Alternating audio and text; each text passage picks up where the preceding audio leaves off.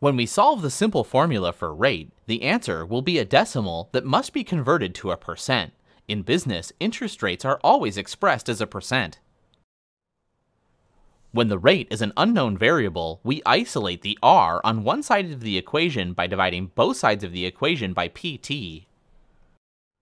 This yields the new equation as follows: rate equals interest over principal times time, or r equals I over pt. We can also find the formula in the magic triangle by covering the unknown variable r as follows: r equals I over pt. Here's an example.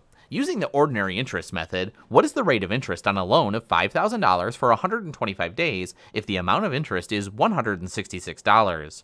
Round your answer to the nearest hundredth of a percent. Step 1. Substitute the known variables into the equation. R equals 166 over 5,000 times 125 over 360. Step 2. Calculate the denominator first. 5,000 times 125 over 360 is 1,736.111111.